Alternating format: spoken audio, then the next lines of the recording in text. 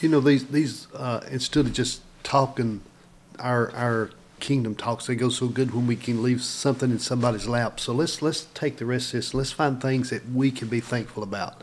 If when Paul was in prison, he said, "Whatever state I am, I'm going to be content. I'm not going to let my season pull me down." When I think it was John Bunyan, when they were in, they said, you know, if you'll just say that if you'll just do away with Jesus and forget him, we'll let you out. He said, anywhere I am is a palace if Jesus is with me. So in everything give thanks. In everything. And he's not talking about in your circumstance or your conditions, but in that season. Not thank him because of a bad doctor's report, a financial report. Don't thank him because of you cried all night. But during that season, he's still the one that died for us. He's still the lily of my valley.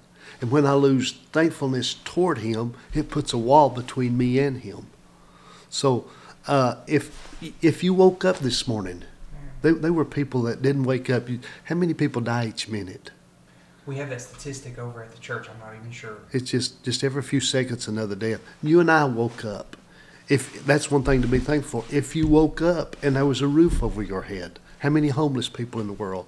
Preaching on the island of Jamaica, I watched them babies, and we got them food, but I watched them babies eating out of garbage cans.